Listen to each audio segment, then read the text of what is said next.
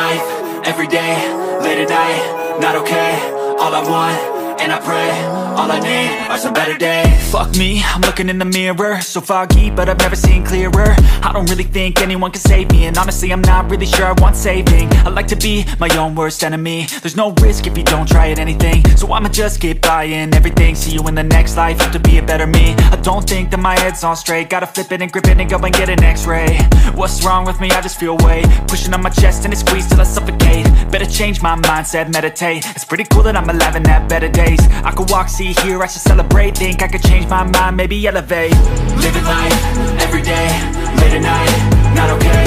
All I want, and I pray, all I need are some better days.